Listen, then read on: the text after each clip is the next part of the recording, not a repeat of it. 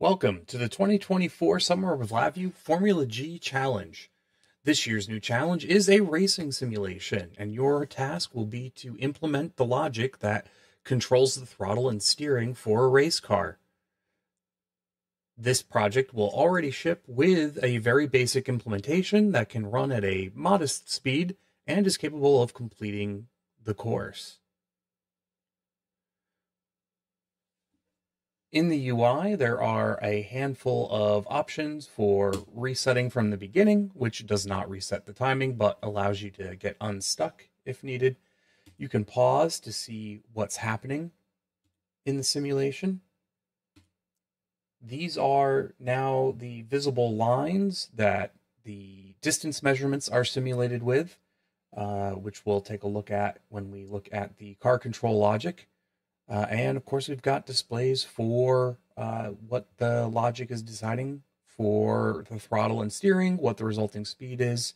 You can watch a trace of the car's path around the racetrack and see a historical view of your control logics, steering, throttle, and we can even pull up some displays of the front distance readings. There's also an overhead camera you can switch to if you'd like. To watch your car drive around the track.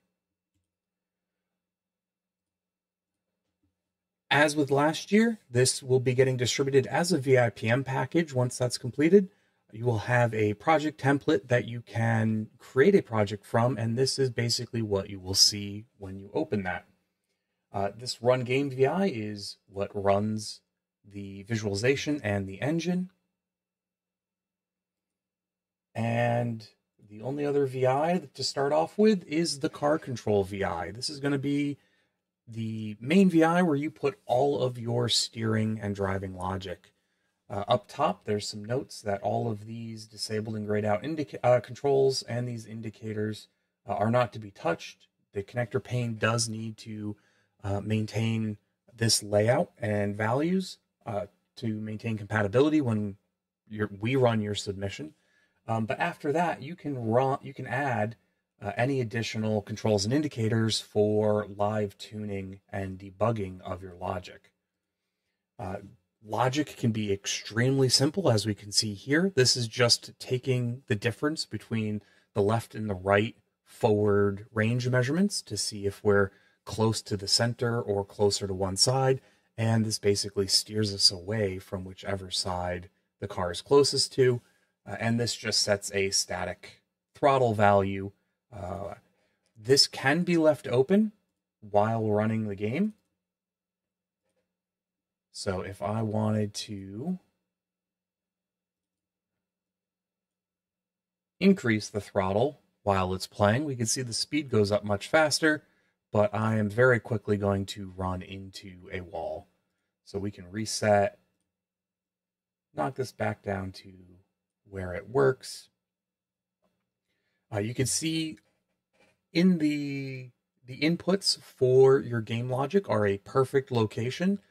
We wish we had this perfect of GPS signals in the real world. The front and back distance measurements, again, these correspond to the position of these red lines when you turn on the show range lines options. And these are the front and the back from left to right. So if I pause this, going from left to right is basically in this clockwise order in the front, and in the back is this counterclockwise order. And we can see the rear one's a little bit better, although they're very thin at this altitude. But you can see all of these range lines surrounding the car. You get your speed measurement.